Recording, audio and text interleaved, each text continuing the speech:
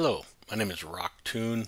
I'm a retired 25-year fire captain and a 16-year customer of ImageTrend.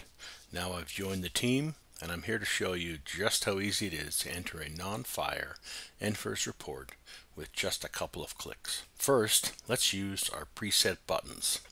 Preset buttons fill in all the relevant data points for this type of incidents with a single click.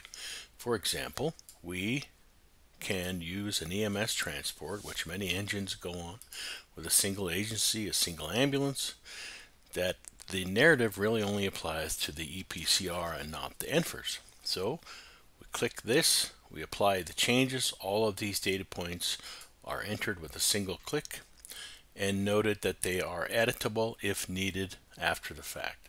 Our apparatus and crew is all done. We simply follow the red, go back and enter a few more relevant things that may or may not apply. For example, this is a preset narrative. We enter the unit that transported the patient. We simply go here, hit crew complete. That sends our report up to the QA/QI people, and just like that, our NFIRS is finished. Ready to save time with Elite Fire? Visit us at imagetrend.com to learn more.